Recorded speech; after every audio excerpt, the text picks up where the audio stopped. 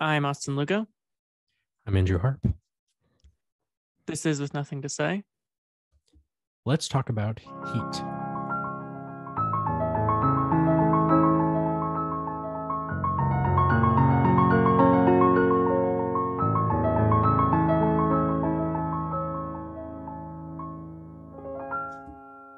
Before we get into today's episode, a special announcement. Next week, we'll be watching Pink Floyd's The Wall, but we'll be having a special guest for the next 4 episodes. That is Shannon Mitchell. Shannon Mitchell has been our editor for something around 6 months now.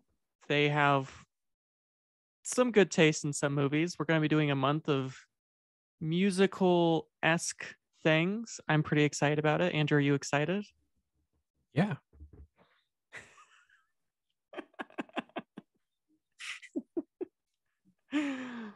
All right, let's get into it. Today we're talking about Heat. Andrew, you chose this movie. Why did you choose Heat? Yup. 1995's Heat, directed by Chicago writer, producer, director Michael Mann. One of my favorite movies. We wanted to pick an action movie, something from the 90s. And this is one of the greatest movies ever made. It legitimately is. Like, it's a movie that I watched when I was in college for the first time, and it didn't really move me or affect me all that much, but I knew it was really good. And then the past couple of years, I've been really getting into the movies of Michael Mann, who I think is one of the greatest directors working today, if not ever. Absolutely spectacular. I've talked about it many times on the show, on our Patreon episodes. And this is considered his most famous movie, and I do think it's his best movie. It's just, I don't know. It's like I said, I've watched this movie a few times over the past couple of years. Actually, I think I've seen it maybe like 2 or 3 times over the past couple of years, and just every watch, I'm just more just connected to it, and it's unbelievable. I guess, Austin, what is Heat really about, I guess, from a plot standpoint? So Heat has a lot of moving parts into it. It has a lot of character involvement. There's a lot of shit going on. But at its core, you got this guy, Robert De Niro. He's been a criminal for like 40, 50 years. Yeah, Neil. Mm-hmm. And he's just kind of like your creme de la creme of criminals. I mean, he just like he knows exactly what he wants. He's kind of always been on top. He never gets caught. He's the best that there ever was. He's really just the best that there can be. And then you got this guy, Al Pacino, and he's a cop. He doesn't follow the rules. He's, smarter than It's also everybody. good. He's like a super detective. He's like a Sherlock Holmes of sorts, but he's also like almost all the characters in this movie, not a very good person. There's not a lot of people in this movie that are good people. Everyone's very complicated. The only person I would say that's actually good is the Robert De Niro love interest. Yeah. Yeah, we could say that. She's fine. I mean, she's not in very much of the movie, so it's kind of hard to say what her motives are. But hypothetically, she seems like a nice person. No, she seems fine. And she was like led astray by Robert De Niro as well. Like, she doesn't really know That's until true. Close to the end that Robert De Niro is. I don't think anyone in the movie is bad. I think everybody in the movie is just kind of like complicated. Mm-hmm. They all have their desires. Every single character has their own wants and desires. But their wants and desires are indicative of other people's wants and desires. So therefore they clash with each other, and they do really fucked up shit in the process. Yeah, they're extremely complicated characters that I guess the best way to put it is that their wants are often contradictory to what they need. So, Al Pacino, he wants to be this super cop who catches all of the criminals. But by doing that, he's basically ruined his entire life. And that's true with basically most of the characters in this film. And that's Even kind Al of like Pacino. what? Even Al Pacino, it kind of ruins his Yeah, life. Even though exactly. he's a cop. Yeah. Yeah. Which, yeah, that's, those two characters are amazing. They're different, but they're also similar in many different kinds of ways. Yeah, for sure. For sure. So kind of getting into the film itself, as we were, the opening is just insane. I love it so much. It's so one of the greatest openings ever. Even the opening shot of the train looks amazing. I love the opening shot. when they're on the tracks and it's just like a train coming towards. Yeah, I don't know. It's just like a really beautiful shot.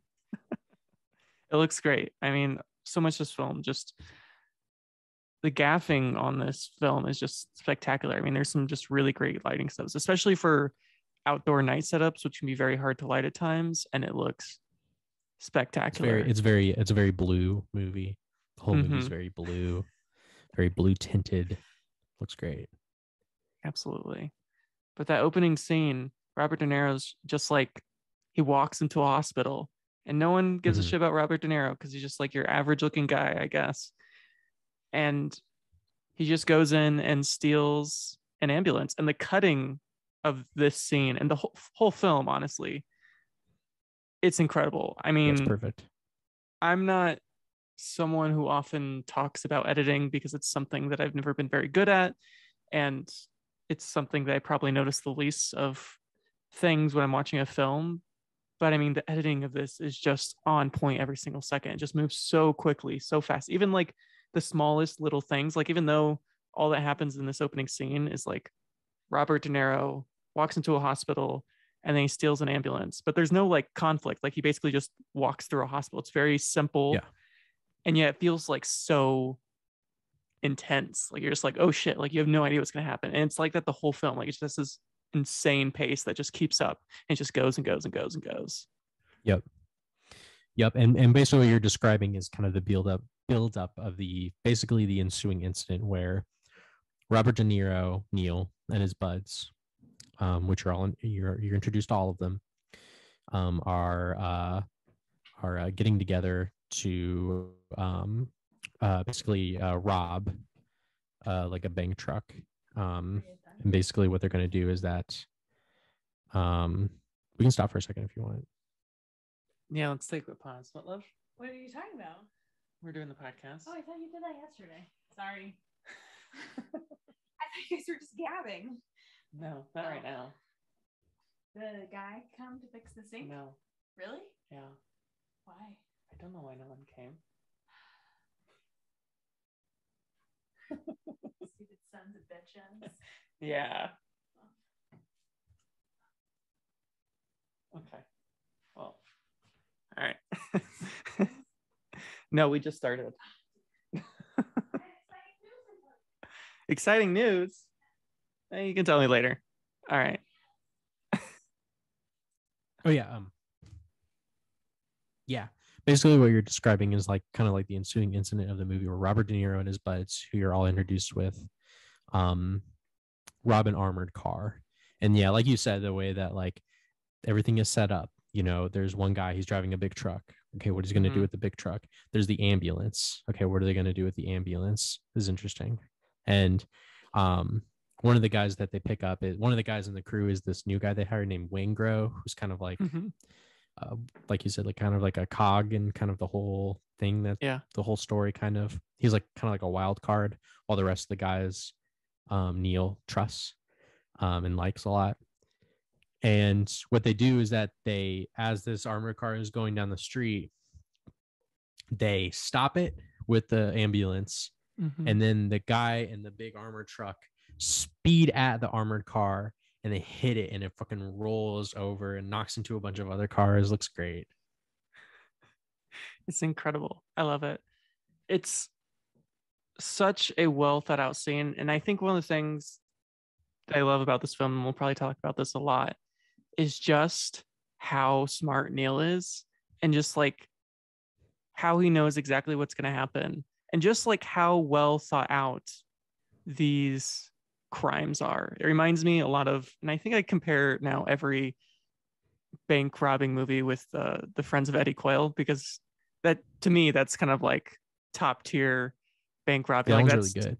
I mean, to me, it's like one of the best that there ever was. And this has a similar, like, Michael Mann sat down with, he didn't write it, right? Someone else wrote it. No, he wrote it. He wrote it. Okay, yeah. So he sat down. Michael Mann. Yeah. Continue. Sorry. Yeah. So he sat down and like just you can tell he put so much thought into every single detail of this film, down to how the heist would work, what would happen in the heist. I mean, there's just like so many little things. It's almost it almost works as kind of a film noir in many sense, because there's like these little hints they drop. And of course, like Al Pacino's thing, I mean, he is a detective and he's going to find these things, but like you can kind of figure it out on your own as it's going, and it's just so incredible. Have you ever Michael seen Mann? Yeah. What were you saying? Sorry. Go ahead. I was gonna ask, have you ever seen Wrath of Man, the like 2018 Guy Ritchie film? I think that came out like a year or two ago, and I have not. The opening is the same. It's the exact same opening. They do the exact same thing. It's literally the same heist. Well, another fucking movie that like basically jacks this movie, which is fine because it's a great movie, and if you jack from it, is of course The Dark Knight. That movie is probably the movie that probably rips off this movie the most, and Dark Knight's a great movie. I love it. But yeah, like all like the kind of like the realistic kind of like gritty violence and stuff, and like the scene in the beginning of The Dark Knight reminds me of scenes in this movie. All the car chase scenes in The Dark Knight kind of remind me of Heat as well. Like, no, there's a lot of like movies that are heavily influenced by this movie. If you look hard enough. And it's a very realistic movie too. It feels very, very real. All the shootouts are very real. Oh yeah. All the car stuff feels really real. It's just all real shit. And the other thing too, like you said, like Michael Mann, like he's like one thing about Michael Mann, as I learned, is that like he is a meticulous director and researcher, and so a lot of not everything, but like I think at least a few things from the movie are were inspired by Detective Chuck Adamson, who was like a detective who worked a long time in Chicago. And it's Heat is kind of based on the true story of this guy named Neil McCauley, who is a criminal and ex-Alcatraz inmate, who Adamson tracked down. So there's a lot of things in the movie that are taken from Adamson's experience trying to get McCauley. Conversations, different heists. I think it's a surprising amount of stuff that Mann kind of takes from real life and uses in the movie, which just goes to show you how, like I said, meticulous like Mann is as a researcher in finding actual people and using their experiences to make the movie real. But the movie, as real as the movie is, the reason why I like Michael Mann is that he's able to kind of like his movies. The reason why I love his movies and why I love this movie a lot is that it's not just like a gritty, realistic movie. There's something about it that's very romantic, that feels very uplifted, as if it's kind of what cinema is all about, right? It kind of takes real life situations and real life feelings, indescribable events, and he's able to like lift them up a little bit in a way in which it feels almost unreal, almost kind of like in a spiritual kind of sense. I mean, that's why Michael Mann is so good, and that's why this movie is so fucking good. Yeah, I cannot disagree on any sense. I think I usually have a problem with kind of action films. We've talked about a couple action films on the podcast before. We haven't done a ton of them. And I think part of it is because I've just never really been drawn to them. I mean, when I was a kid, I kind of was, but I don't know. There was something about them that is a little silly. I mean, as much as we talked about Die Hard, and I certainly enjoyed that film, it's at the end of the day, it's kind of a ridiculous film. Like, one cop going up against like 10 terrorists, and it's kind of a ridiculous premise. But what I love about Heat, not only is it incredibly well researched, as you said, and just so well thought out. But these feel like very real people. And this feels like a very real world in which these events could actually happen. Like you genuinely believe that Robert De Niro is just this longtime thief, I guess, and Al Pacino is just this hardened cop. And it's incredible. I mean, I'm just so drawn. And it's, I mean, of course, you know, when you talk De Niro, Al Pacino, Val Kilmer, so many incredible performances here. But honestly, cast, I think this is one of De Niro's best performances. Like I know he isn't given like a lot of range in this film. Like there's not, you know, crying and laughing. It's certainly not kind of like one of his more absurd performances, like Raging Bull, right, which is kind of all over the place. But I think there's something more incredible about the fact that through almost the whole film, he's kind of like cold, calm, cool, and collected. And so like so much of that energy kind of has to go into like those tiny little micro movements. And you can see that and in his whenever face, you watch it. He's so good. Yeah, he's really good. And we'll talk about some of those moments later on. Like I have like a favorite of mine when it comes to that as well. I like Al Pacino too. You know, Al Pacino, he's like hyper in the movie and he has a lot of like amazing lines in the movie. He's so like really fucking lines. Funny. Yeah, he has some of the best lines of all time. But yeah, I mean, we'll go over that too, of course. Yeah, he's really, really funny. Apparently, like a detail that they included in like the lore of the character, but that they didn't actually explicitly say in the movie is that like they I guess like one thing they kind of like wrote about Al Pacino's character, Vincent, is that he does like a little bit of cocaine. Like he kind of swipes a little bit and he does it. I can see that. Yeah.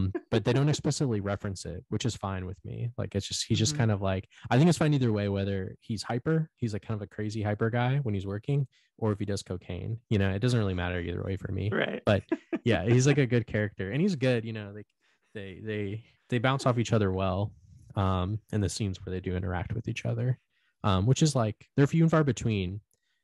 I love when they interact with each other, whether directly or indirectly. I find that interesting. But yeah, like we said, like, you know, at the end of the day too, like Heat is like a crime drama movie. It's a crime drama, but it has some action scenes in it that are some of the greatest action scenes ever made. I mean, ever filmed, and including this opening one too, where, you know, they destroy the truck, they get in, they steal $1.6 million in bearer bonds, and they have like 3 hostages. And I love the scene where Waingro, they all have like kind of like these big, like, I guess they're hockey masks. Ski masks? They don't. Yeah. Ski masks. They're like the plastic ones. With the holes in it. Yeah, they look crazy. They look really scary. And yeah, they and Waingro, like who's the wild card guy, the new guy, he gets testy because this cop is like staring. I love that scene where like, I love that shot where the cop is like staring at him and it kind of zooms in on him kind of. And Waingro gets like testy and he shoots and kills him. And then he kills another cop. And they're like, oh shit. And of course, during all this time, you know, they're timing themselves because they like know exactly when the cops will arrive because they're professionals. And yeah. And then they are just like, well, there's one guy left. You know, like 2 out of the 3 guys are dead. I mean, like, what's the use of leaving another guy? So they killed him too. Very violent. Very real. It really seems like they shoot a guy with a machine gun. And they get away. They sure do. Yeah, all of the shootouts, I guess you could call them, feel very real. I mean, we'll get into like some really incredible shootouts later. Obviously, this is more the one big one one later on, which is kind of But I mean, even early on, like the way kind of people like move when they're shot, or like the way that you can't hear like at all. Like I love, I mean, with that shot with like the police officer, it's like the super wide lens. They kind of do like this dolly zoom thing with him, and just like the whole sound design of the whole scene. And of course, the whole time you have like the background of like, you know, you have 3 minutes. And it's just like tick, tick, tick, tick, tick, you know, just going and going, going. And it's just so succinct. It's absolutely incredible. Yeah, it's super fucking good. And then of course, you know, after that, you get the great scene, of course, where you're introduced to Vincent, Al Pacino, and he and his crew. You get to know that their crew too, you know, him and his, you know, group of cops. They're in on the case, And I love it too how they break down how like genius like the setup was and how professional and quick they were. And I just love Mhm. that because they're really good too. You know, they're able to understand like who they're kind of dealing with right away. And then after that, you know, you like the movie's great because you really get into the lives of almost all the characters, Yeah. including Al Pacino, Vincent. You know, you learn about his relationship with his wife, Mhm. his stepdaughter, Natalie Portman. Natalie Portman, who's probably the weakest performance. I don't really care much for her as She's an like actor. 12 years old, so Yeah, she's she's a 12 years kid. old. Well, I mean, like God. she was in Leon. She's probably younger in that movie. Yeah, I think Leon was first. But her character is fine just because, like, once again, that's like kind of like another complicated element to Mhm. Vincent's life, you know. And he and his wife, like, his wife is just like mad at him all the time because he is just always out doing his job, which is a very violent and difficult, hard to swallow job. So that they kind of like butt heads. And then you also get Macaulay, who is alone. You know, he lives like in a really nice house, but he doesn't have like a wife or kids or anything like that. Like he's a very lonely guy. Mhm. But he meets someone, Edie, and they begin a relationship. Yeah. The opening scene with Edie is an incredible meet cute because Sure. Robert De Niro, as he says many times this film, and I'm gonna fuck up the quote, but it's a really great quote. So I have it if in you haven't front of seen me. the film. Oh, can you read the quote that he says? Yeah, he says You know, quote. the great thing about Macaulay as a character is that he has like kind of he's very dogmatic. And one of his things Mhm. was like allow nothing to be in your life that you cannot walk out in 30 seconds flat if you spot the heat around the corner. So he's basically just saying like, you know, like why tie yourself to anything if you do what I do, you know, because it's just going to get like killed or ruined or destroyed. So he doesn't have like a girlfriend or a wife or anything like that. But he kind of sort of his desires put him in a different direction. As dogmatic as he is, he kind of goes against it by pursuing this relationship with Edie. Yeah, absolutely. Edie's his femme fatale in many ways. Of course, she doesn't do anything wrong, but it's his own desire to not be alone anymore, to be with someone, to be with her. And that opening scene where he's like reading this metals book, because again, he's a guy who just he really fucking does his research. Like he really cares about Yeah, he's the really good at thieving what that he does. does. That's kind of like a common theme among Michael Mann movies, by the way, where you Mhm. have guys who are really good at what they do, and he's very interested in that. I love it. And he's like reading this metals book, and she's just being polite. She asks him some questions. And of course, like at first, he's just like, fuck off and, you know, all that shit. He doesn't trust right away. He's just like, who, like, you know, I don't trust. Why would I trust a person who's interested in me like this? It's But they great. hit it off. Yep, they have a relationship. Yeah, and he really, really likes her. Once again, you know, it's sort of, you know, kind of going against his dogmatic principles. But it is very interesting and it's very romantic. It really is. You know, it really is kind of he kind of, you know, Macaulay and that performance by De Niro of Macaulay being in love is very interesting. And Edie almost kind of represents kind of like this hopeful thing for Macaulay as well, you know. But of course that changes by the end of the movie, unfortunately. Yeah. I like the scheme that they put together with John Voight. John Voight and Macaulay, they talk, and John Voight's basically just like, yeah, you stole all these bearer bonds from this guy named Van Zandt, who's like a money launderer for drugs. So you can just make a deal with him where he gets all the insurance money, but then you sell it to him at a discount. So that he so it'd be a good deal for him. And Van Zandt's like, okay, we'll do it. But he's just like, nah, I'm mad at them. I'm gonna kill them. Like he gets like really like mad at the fact that they stole from him, even though he would probably make more money in the long run. because Yeah. he's get the 100%. He gets like the insurance, but he also gets his bear bonds back. And then he but gets he bear doesn't really bonds at care. like 40%. Yeah. You know, What another just incredible and really thoughtful plot point. And I think the reason people so often choose sort of bank robbers or these kind of thieves as protagonists of films, and Robert De Niro actually says this at some point in the film, is that, I mean, if they're not killing anybody, if they don't hurt anyone, like they're really not the bad guys, because they're not stealing from individuals. They're either stealing for like million or billion-dollar companies, or they're stealing from the federal government, which, you know, but I mean, I but guess they do, isn't yeah, they do great. kill people.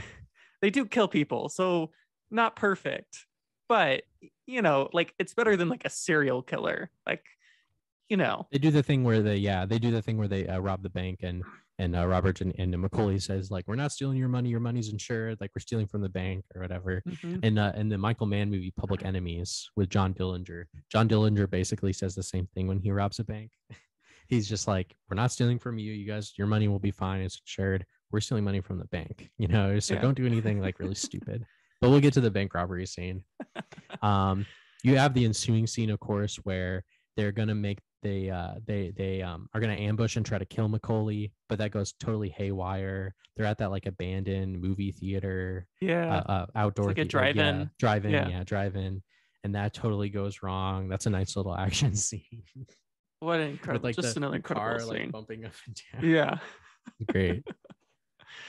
Again, just one of those scenes where not a lot happens. There's very little dialogue, but just like the movements of everything. And again, just going back to the editing, you know, you see them hand over the package, Yeah. you see someone step out of the car, you see him moving towards, you see, you know, the little earpiece that Robert De Niro has, and you see the Yeah. sniper, and kind of, you know, and then of course, like the part where he like basically runs the guy over, and that whole shootout scene. Yeah, it's great. It's good. And then after that too, there's so many good moments in the movie, dude. The moment too where like Macaulay, he calls Van Sant, he's like, I'm talking to an empty phone. You know, it's such a good So many great scene. lines. So many good lines. That's probably the best Macaulay line in the movie. Because like I'm talking to a dead man. Like hangs up. It's so good. At the same time, Waingro. Earlier in the movie, Waingro gets away because they're gonna kill him because he fucked up the armored car robbery, but he disappears. Yeah. And when he disappears, he starts like killing prostitutes. He sure so does. that's another thing that Vincent has to deal with as well.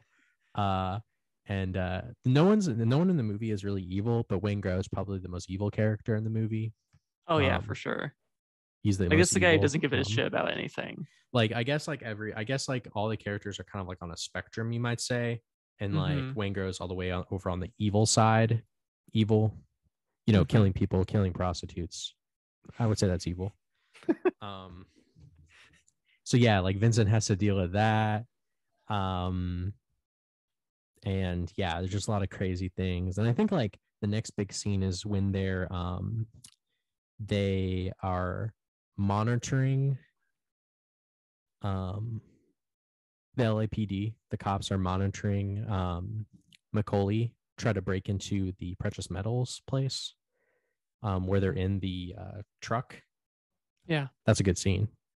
Yeah. The whole time you kind of see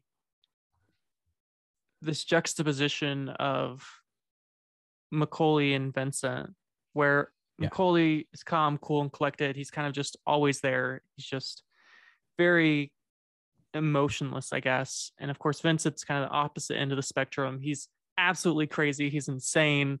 Every time you see him, but they're both very good and professional at what they do. yeah, they're They the get results. best at what they do. Absolutely. And, you know, as we'll talk about later, when they actually meet up in person, they're a lot more similar than they are different. And I think that's kind of one of the big conflicts of kind of facing themselves, is the fact that they are so similar. But the way I guess they express it is very different. So Vincent's, you know, just very all over the place. And you see him, you know, meet with CIs, and you see him meet with kind of the criminal underground. Like he kind of Yeah. He kind of gets information by schmoozing with Yeah. them and giving them, making deals and stuff. Yeah. Which and is not like yeah. you wouldn't want a cop to do that, but he's just kind of like he's kind of making calculations in his head, like, okay, I'll give up this, but I get to get Mhm. this, and these are because these are the guys I actually want. Yeah, absolutely. And just those conversations every time he's meeting with any sort of criminal. I love Yeah. how Yeah, even though like he should be, and in like most situations, typically, you know, when you think of like a procedural cop film or whatever, like typically the bad guy, the villain, the criminal has the upper hand, right? They're like all masculine and macho. And every single scene Vincent's in, he's just like, everyone is so always has the terrified of upper him. hand. Yeah. He is always like, he's not like scared at all. He's great. So good. Yeah, that's a good point. Yeah, Vincent is always like, when it comes to almost all other people that he deals with, he's just so like yeah, he's like kind of scary to everyone. Everyone's like man, like they kind of like they try to run around on him, you know, like Mhm. if they ask him to do something, because they're kind of like wrapped around his finger, you know. Yeah. But yeah, those parts are so fucking good. Yeah, so many good lines with just like him, just like, you know, talking to like criminals and stuff. It's so fucking funny. Yeah, it's so It's good. good. But kind of as you were saying, kind of getting back into it, he's basically figured out that one of the people, Slick, or the one that calls everyone Slick, the evilest of the people, has kind Waingro? of Waingro. Like that's how he kind of figures everyone out, because first he figures out that because when he's at like the club, the guy mentions Waingro, not specifically. And so that's how he figures out like one of the other people, and then kind of slowly kind of gets in, and that's how he figures out who everyone is, and that's how they figure out who Macaulay is. And then of course you have the I don't think they find out about Waingro first. I think they find out about the Tom Sizemore character first. He's the guy when they're fucking up Waingro. There's like a guy who like looks up from his menu and looks over at the table, and Tom Sizemore looks over like this. I think they find out about him first. Yeah. Before they find out about Waingro. Right. You're right. I mean, you've seen this movie many more times than I have. I'm just saying, like, it's just like a stupid little detail. But yeah, you're right. Like, Vincent is slowly figuring out who these people are. Mm-hmm. And then, of course, that scene we were kind of jumping into where there's stealing metal or something like that. I love they got a big drill. When they're watching the criminals, whenever you see the kind of LAPD together, especially when Vincent's there, like he just like, you know, here's all the information we have on this guy. Here's all the information we have. Like, it's a great way to add, what's the word I'm looking for? I can't remember the word. It's, damn, that's going to bother me. It starts with a P. Doesn't matter. I'll probably remember it later. Anyways, it's a great way to give information without like having to tell the audience. Like, it's a very intelligent way to kind of, you know, explain here's, especially because in a film like this that's like 3 hours long and there's tons and tons of characters, and Michael Mann is very interested in the lives of all these different characters, so there's just a shit ton of stuff going on. And there were times where I was trying to figure out, okay, how's this person connected to that person, and so on and so forth. But those kind of moments kind of bring everything together, and you're like, oh, right, this person's connected to this person, and that person's connected to that person.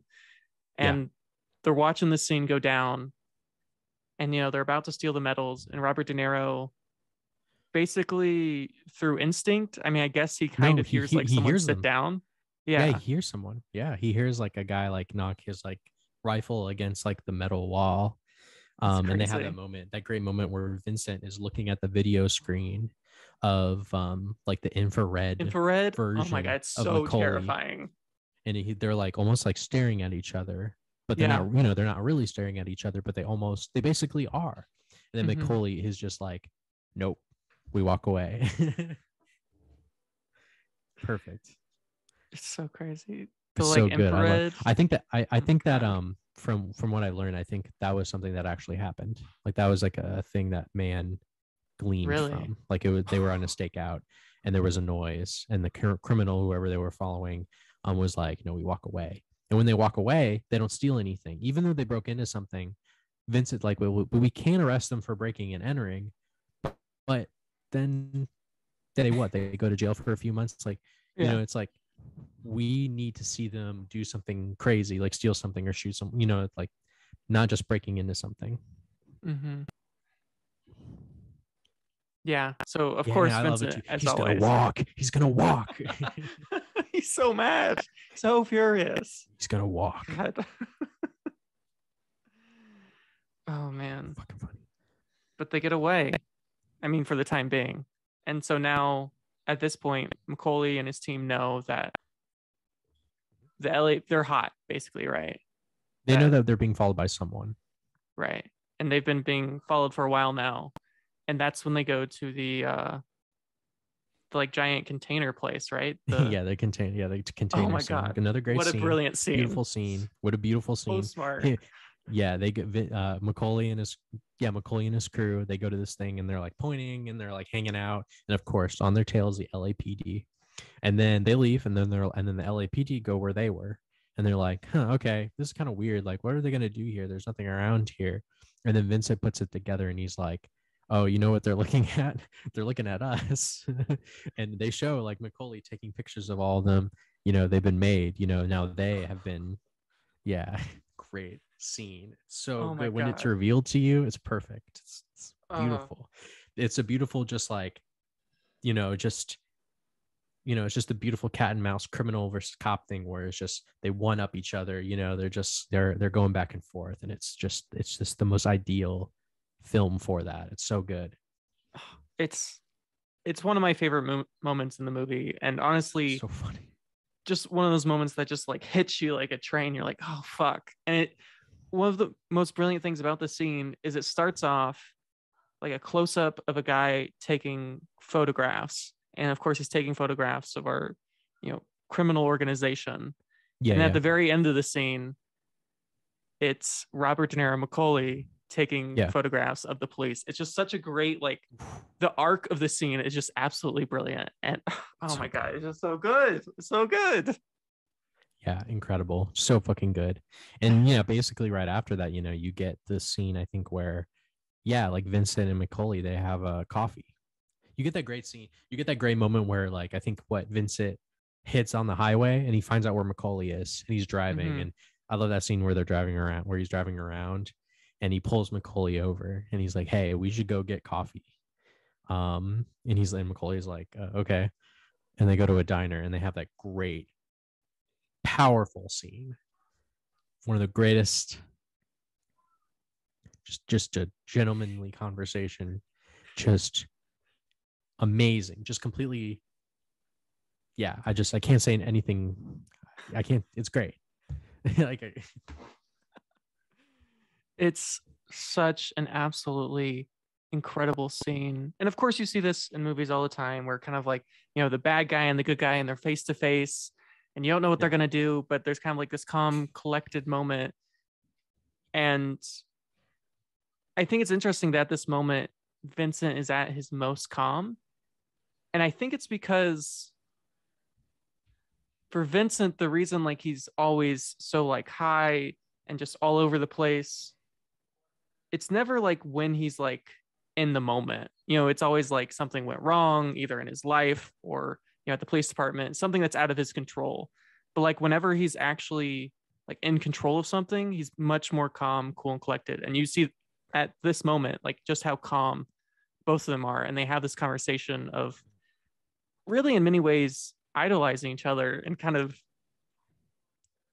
impressed with each other because they recognize at this moment that in many ways what they do is very much the same. Like neither of them can keep a family life.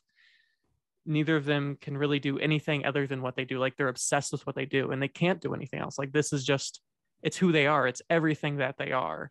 And because of that, they struggle to be happy whenever they're not doing that and to kind of, move away from it, right? Whether you're a police officer or a thief, feels almost impossible. And so what's so strange about these two characters, especially when they meet, is you realize that in many ways these are kind of the same character. They have the same wants, they have the same desires. They're basically the same. Yeah, they're very The similar. only difference is, right, they're just on opposite ends of the spectrum, right? One's a thief and one's a cop, but otherwise There's almost no there's like very little distinction between the both of them, which is why the movie is so good. You know, like, you know, it just and I love it too. You know, they kind of, well, not explicitly saying too much. You know, they do like sort of make a connection that like they're both pretty similar, but they do have an understanding that if you know they get pushed, you know, they will kill each other. You know, that I'll kill you if I have to. You know, even though I don't really hate you, I have nothing like all that against you personally, but if I have to kill you, I will not hesitate. And that's kind of where their conversation leaves off. Incredible. Two of the greatest actors of all time, you know, you know, that's it. You know, it's just two of our greatest, finest actors. You know, they haven't been in, you know, each of them have been in their fair share of bad movies, but you know, they're kind of laying their career in this one, even though the movie is now almost 30 years old. Yeah. And they're so good. They're just at the top of their game, you know, just 100%. And I feel like this is the first time they've been on screen together too, at that point in time in 1995. I think that's what I heard. But I think you're right. Sure. I'm not. I think they've been in movies since then, of course. I mean, like The Irishman is a recent example. But in terms of, well, Al Pacino and Robert De Niro, of course, were in the Godfather movies, but they never interacted with each other. Right. But I think this is the first time that they have. It was the first time. Insane. Incredible. Yeah. And then I think after that, I think Vincent meets with his crew, right? And they're like, he got away. You know, like they're basically in the dark. Like they've basically been had once again. Macaulay disappears and a bunch of people disappear. I think before they meet with Hank Azaria, the guy who is sleeping with Val Kilmer's wife. Hank Azaria, by the way, he's the most notable for being a voicing several characters on The Simpsons. Really? Many characters, yeah. Many different characters on The Simpsons since the beginning. And he's also in movies. The guy who's sleeping with Val Kilmer's wife, yeah. Oh my God. And yeah, they had that great scene where he's like, you know, like why am I mixed up with it? And he's like, because you got your head all the way up, you know, just, you know, a classic scene, classic line, very out of nowhere, totally weird, kind of strange, you know, she's got a great, you know, and he's useless. I think he turns out to be mostly useless. So yeah, they're kind of like, what do we do? Fuck, you know? And I think now they're going to be, at this point, they're basically building up to the bank robbery where Macaulay and his guys are getting together, trying to figure it out. Mm-hmm. Yeah. And Macaulay and his team, obviously, they all know that they've been had. They all know that the police are hot on their tracks. And they're like, look, it may be better just like split, you know, just call it quits, leave, drop it, move. But of course, they're all junkies for their craft. I mean, for most of them, it really isn't about the money, right? It's about the thrill of it. And so, you know, they decide to kind of go all in on this. And of course, while this is happening, I guess it's important to mention that the investor guy, played by Jon Voight, he is still really pissed off and knows that he's probably going to be killed soon. So he meets with Wayne Grow. Oh, you're thinking of you're thinking of Van Zandt, not Jon Voight. Yes, sorry. Yes, Van Zandt meets with Wayne Grow.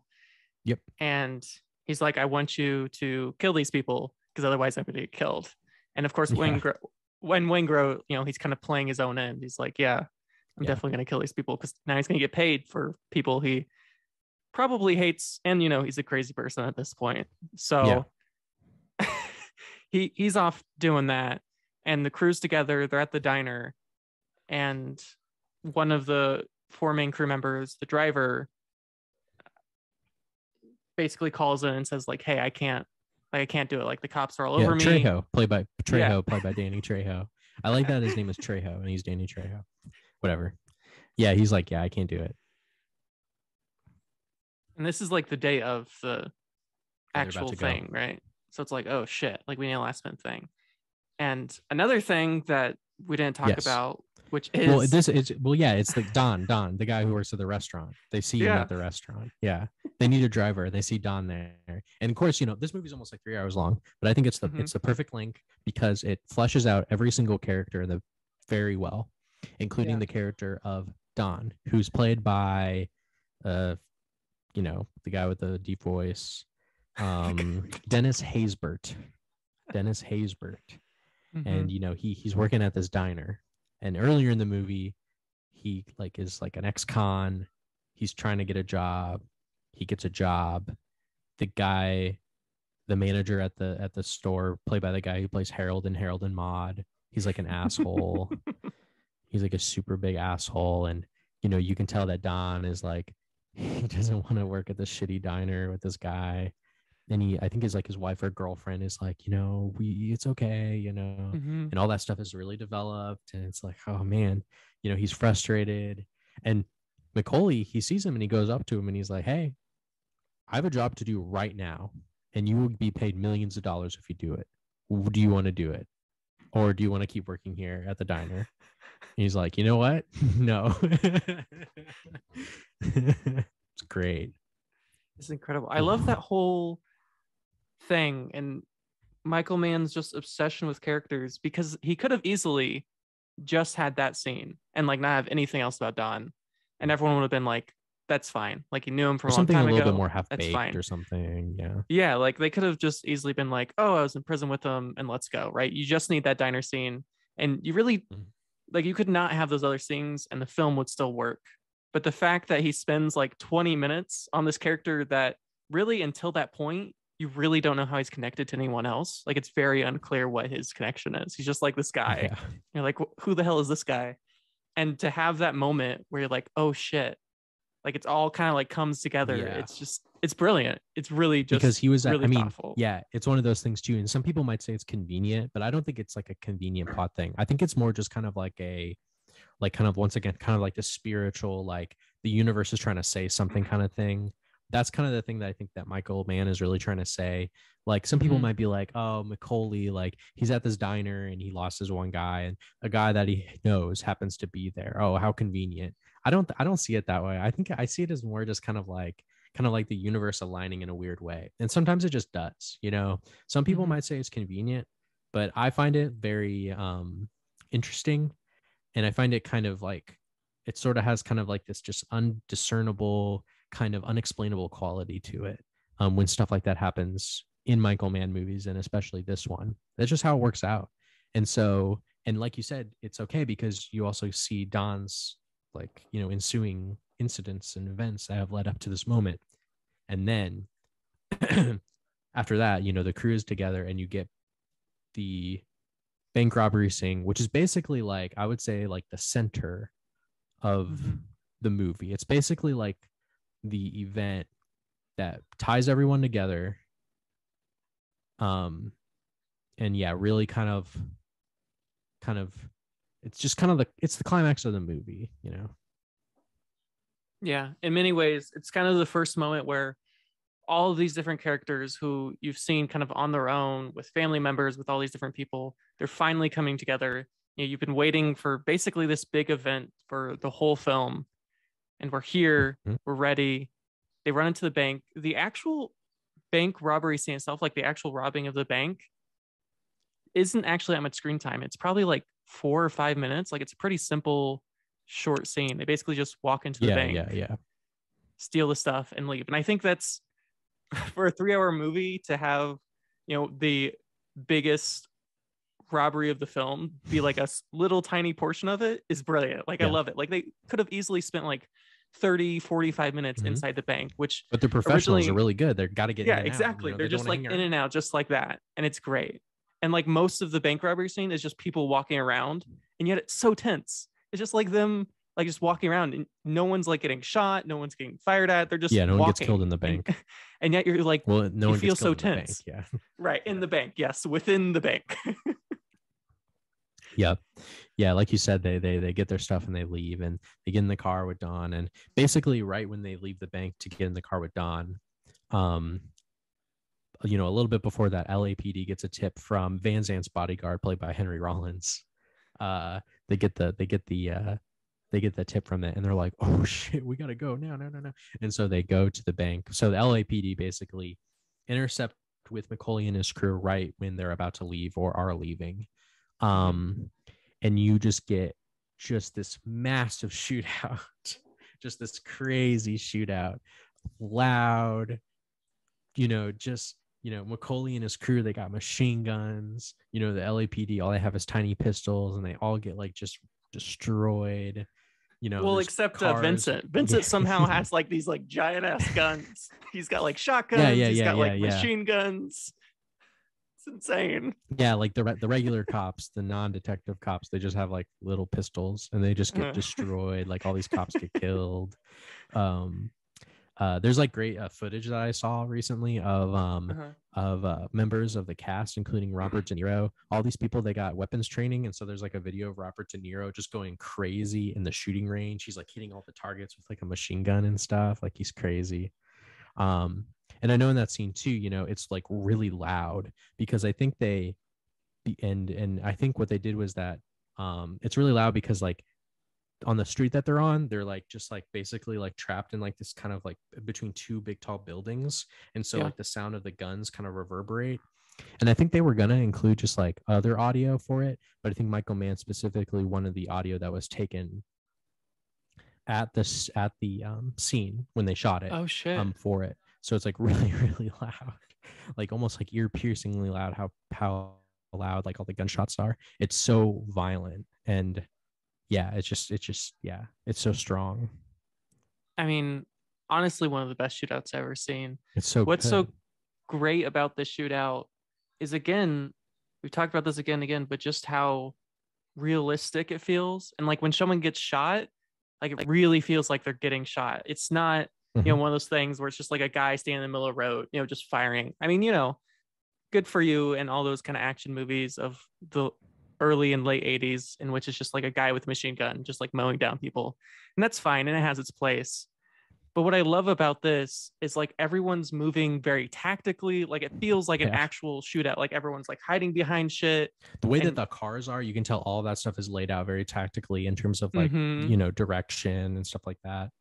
Absolutely. And like the way the main crew moves, like one will shoot while the others kind of like move around, and it's like very like succinct and in place and all planned. And of course the cops are a lot more chaotic, and they're just kind of all over the place. But I mean, even like the little thing where often when McCauley or any of his other criminal masterminds are shooting, they'll kind of turn around and shoot behind them too, because they're coming right. The cops are coming from both directions. It's great. Yeah, Val Kilmer especially, like he's going nuts. He's like shooting in both directions. Of course it's tragic, Don gets killed very early on immediately. And McCauley and Val Kilmer, Chris and Macaulay, they're able to get away. They're able to steal a car in the grocery store parking lot, which that seems crazy. That seems like scary when they're like running around the parking lot and like shooting off, and like there's like people. That part is scary.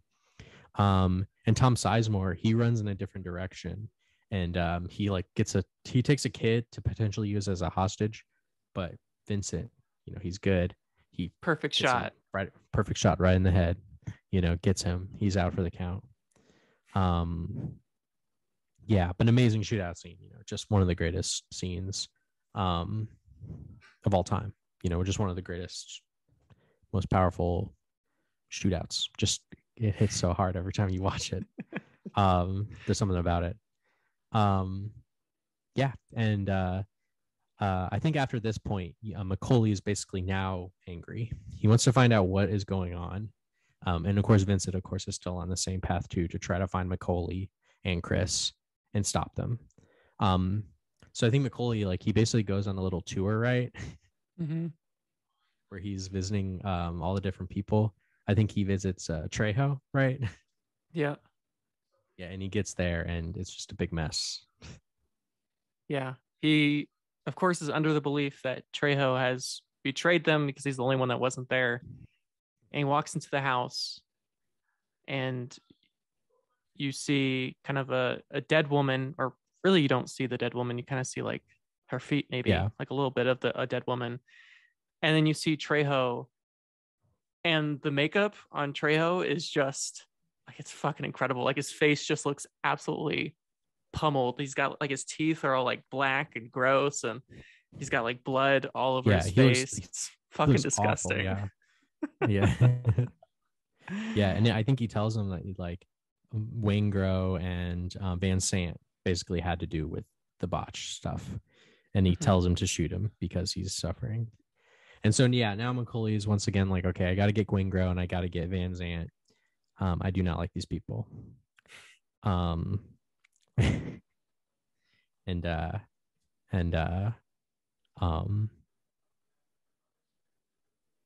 so I think what happens is that, yeah, like Macaulay, I think he goes to Van Sant and he kills him too, right? Yep. Yeah, that's the other thing Macaulay does. Kills him. I love that scene. He throws like a chair and he kills him. And then I think Vincent, who's very intelligent, is like, wait a minute. He's like putting it together and he's realizing that, like, okay, Waingro and Macaulay are connected. So I think Macaulay wants to get Waingro. And we know that Waingro is at a hotel. How about because they beat up Henry Rollins, they beat him up.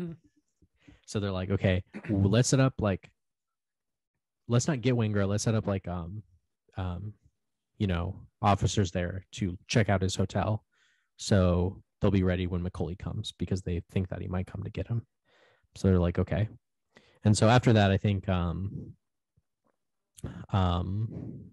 you get Macaulay, I think, connecting with Edie.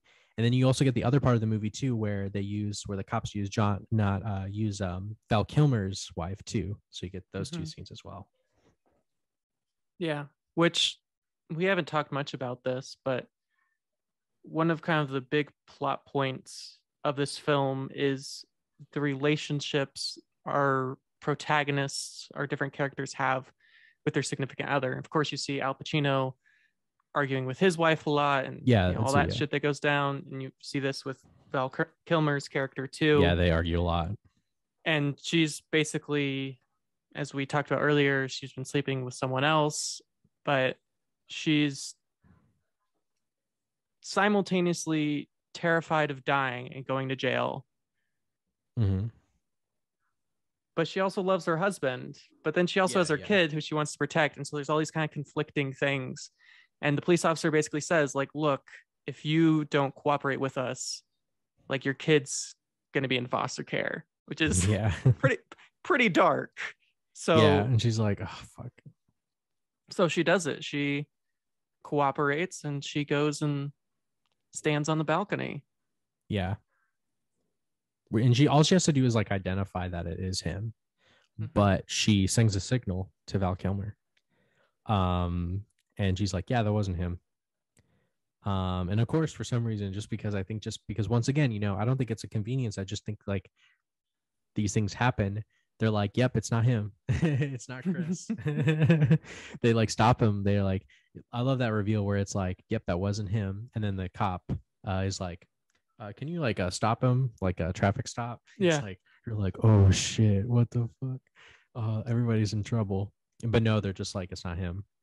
Yeah. I mean, it makes sense, right? He would have fake documentation. He'd have all that stuff. So yeah, I buy it.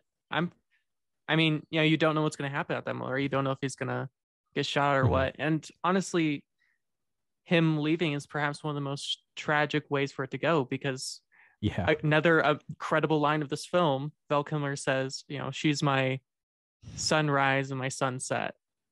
Again, absolutely beautiful. But to him, he's lost everything. Yeah. This is his wife Yeah. and child But is everything to him. he's the only criminal that lives. He's the only criminal that walks away. He doesn't get killed. As we will reveal, everybody else gets killed. But he, like you said, it doesn't really matter if he lives or dies. You know, he kind of has to leave his family, and he's a fugitive basically. Yeah. So that's the end. Yeah, the whole Val Kilmer arc and character is just, you know, once again another thread in this giant tapestry of a movie that is just incredible, just really well done, just very solid, simple, but very effective and emotional and powerful. Yeah, and then you know, alongside that, you get Macaulay.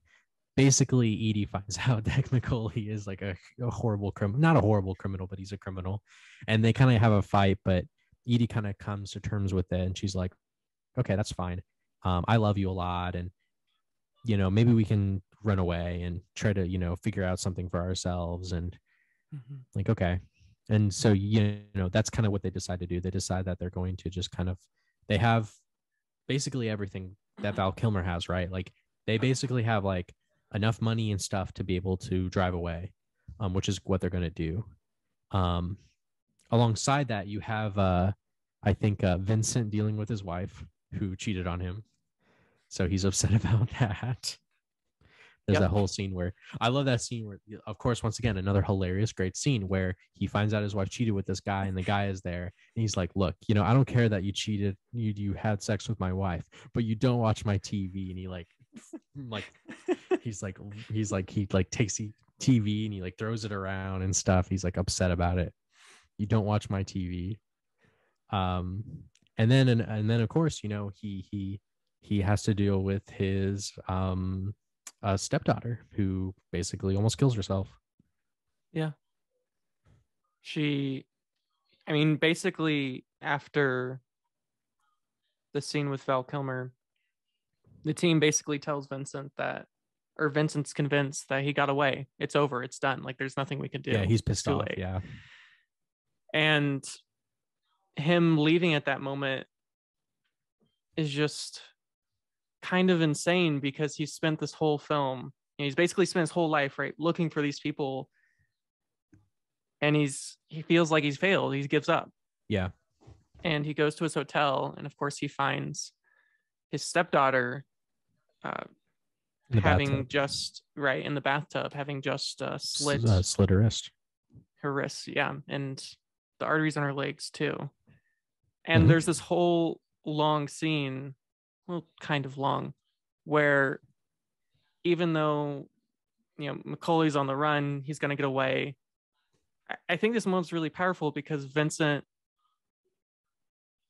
throws away all that. Like you think this whole film, like Vincent, sure, he cares about his family and all that shit, but like at the end of the day, he's always going to go for Macaulay. But at this moment, it kind of shows that he genuinely cares so much for his family and his stepdaughter, and, you know, going to the hospital, being with them, and, you know, saying, you know, I don't give a shit about any of this stuff. Like, this is what matters. This is what important. And him just being there in that moment is intense.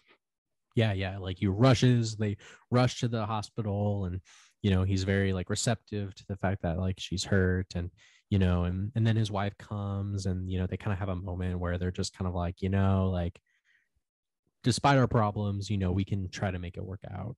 You know, they seem to have like a moment of understanding over this like crazy event where her daughter almost died. But after that, I think, Vincent gets a call, right? Too. Yeah, because Macaulay, despite the fact that he can go, he has everything that he would ever need. It's such a good, yes. He can't do it. He can't help himself. He can't help himself. I love that scene where he's driving with Edie and they go in the tunnel and it's like really bright white, and you get that great Robert De Niro moment where they like, it's his face, and his face, like the way he kind of like moves his face around, you can tell that something's kind of like eating him up, right? Like it's like he's with it, like the love of his life, his girlfriend. They have everything they need. They can do anything. They can go anywhere. But Robert De Niro, he can't help himself. He knows where Waingro is. And so he takes the exit, and he's going to go to the hotel to get Waingro. He can't help himself. such a It's so sad. it's so sad. I mean, just the juxtaposition of him going into that tunnel, right? The idea of kind of this bright white light, like an almost heaven of sorts, like he's finally done it, he's finally getting away, he's good, he's safe, and the fact that he can't do it. He's just, Mhm. for whatever reason, whether you call it loyalty or just his addiction to crime or revenge or whatever. I mean, this is the beginning of really your tragic fall of Macaulay, and it only goes down from here. Yeah. And I mean, like, it almost kind of goes against kind of what his principles are too, right? Like he just like, he kind of really, in this moment, even though he doesn't really do it too often, he does act in impulse.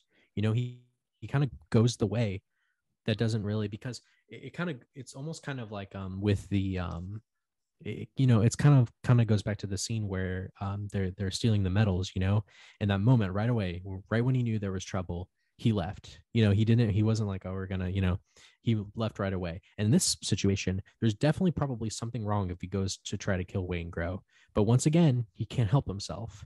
But no, not once again. In this instance, he can't help himself, and it's his demise. Yeah. And his whole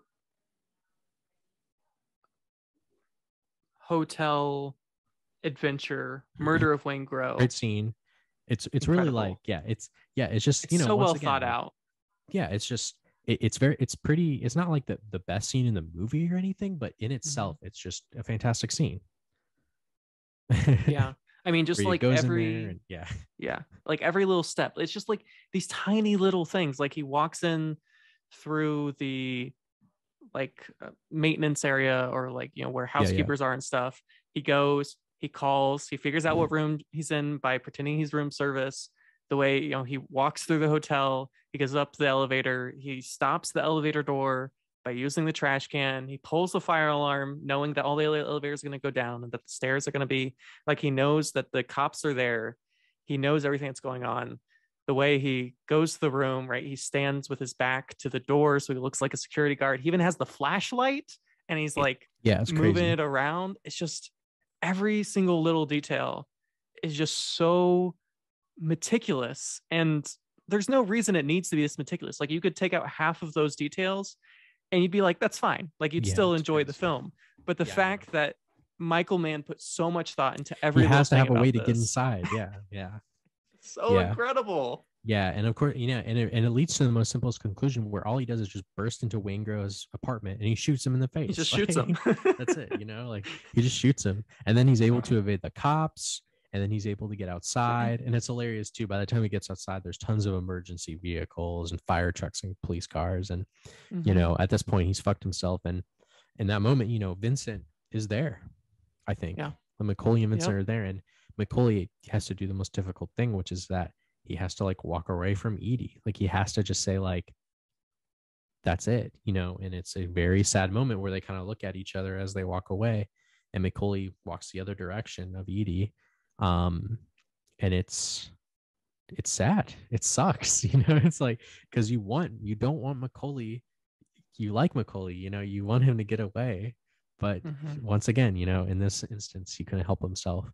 And then of course you get that great chase scene where Vincent is chasing Macaulay across basically the Los Angeles International Airport. Another great scene. Just another fantastic shit. So incredible. I mean, that moment where he's standing at the door and you can hear it in your mind. I mean, I know they don't say it, but like you can hear that line that Macaulay says so many times in this film. He's literally faced with this moment. Yeah. He almost and when he leaves, but he does it. I mean, it's just so hard, because I think it's not even really about Edie. It's just that Edie just kind of represents, Edie almost kind of like represents like kind of like a hopefulness for Macaulay, right? A hopefulness for him to kind of like not have to do this crazy shit anymore, and he can kind of walk away, but he can't help himself.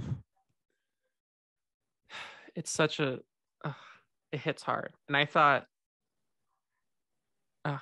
It's just so much. And of course, that last chase scene, again, so much thought that doesn't necessarily need to be put into a scene where it's just two people chasing after each other. Yeah. Over. I And love where they're chasing. I love where they're running to. Like they're basically just like running around in kind of like this empty area that's not meant for people, you know? Mhm.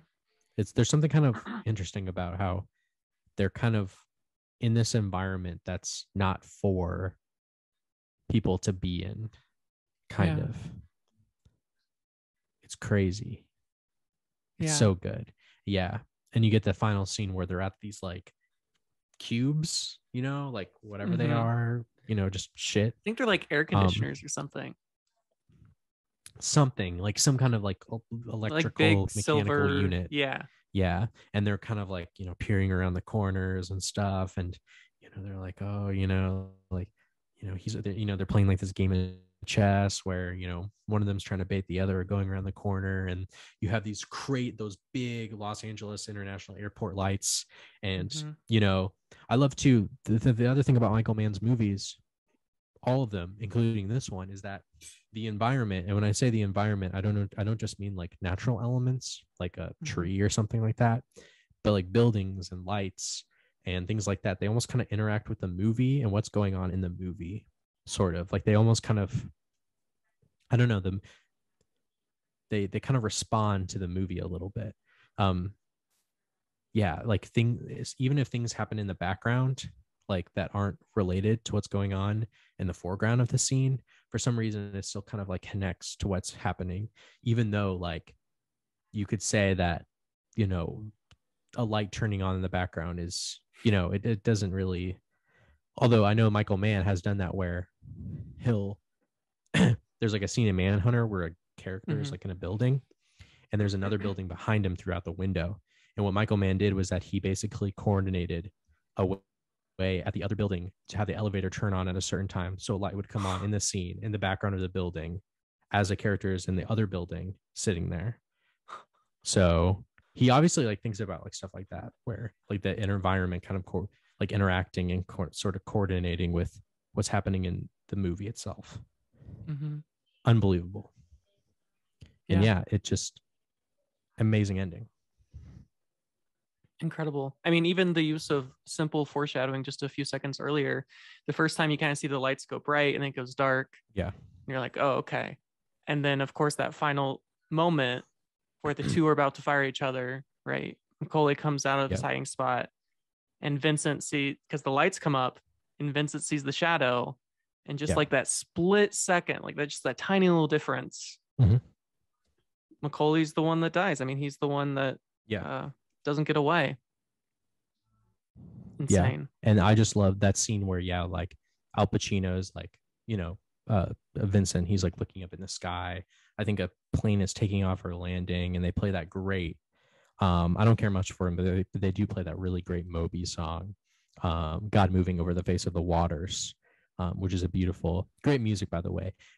Michael Mann, crazy dude. Like in all of his movies, he really utilizes like electronic and ambient instrumentation, like tracks and music and score a lot in all of his movies, which is amazing.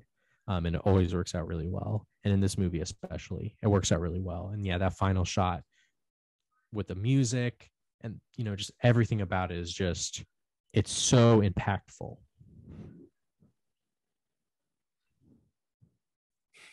What a film. It's iconic. Yeah. Well, Andrew, final thoughts and rating? Yes, sir. Of course, you know, got to give it up for my man, Michael Mann. He's sick. Great director, great writer. It's just a perfect movie. I'm not going to talk too much about it in this final thoughts because I think we said everything I needed to say. Perfect movie, 10 out of 10. Every time I watch it, I think I connect with it more and more each time I watch it. Absolutely. Yeah.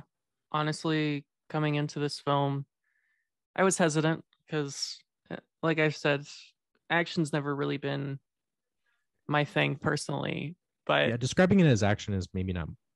Yeah, correct. it's not really an action more like movie. a crime drama. Yeah. In many ways, it's really a character study in a lot of ways, more than anything else. And just from the moment it begins, I mean, just the editing, the visuals, the sound design, everything about it is just so on point. And of course, the performances, as we talked about, are just absolutely insane. Yeah.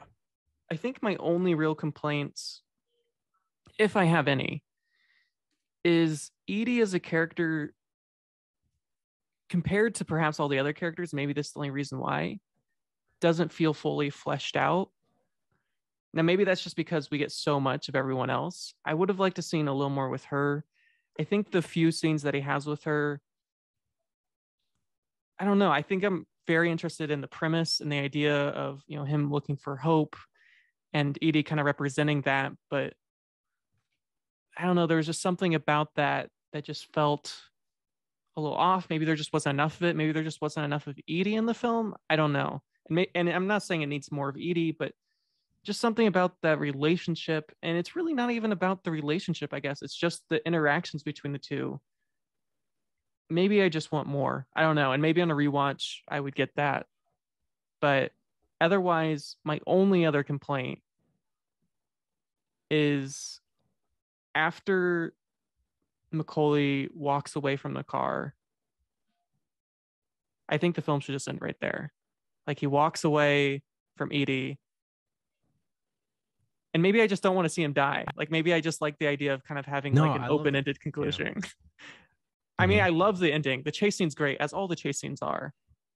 But I almost like the idea, because at that point, like after he runs away, it really doesn't matter if De Niro lives or dies. It's kind of like Val Kilmer's character. Like, once he leaves, whether he lives or dies doesn't really matter. Now, maybe it's a little different for Macaulay, but for me, that was the ending right there. It's right when he walks away. I mean, it's so heartbreaking. And maybe I just want like the idea of like, I don't know, like this world could continue to exist, that Macaulay as a character can continue to exist. But otherwise, what a spectacular film. I was truly blown away. I'm going to give this a very high 9 out of 10. Let's go. All right, y'all. Thank you for listening. To find more exclusive content and early access, go to patreon.com/lifethroughfiction. That's patreon.com/lifethroughfiction. And you can find anything I do at Austin Lugo 12. You can find me on Twitter at ADHarp24. I'm also on Letterboxd at RetroAndrew, RETR0 Andrew. And you can find this podcast wherever you find podcasts. You can also find us on Instagram, TikTok, YouTube, and Letterboxd at With Nothing to Say Pod. And thank you all for listening. Thank you again.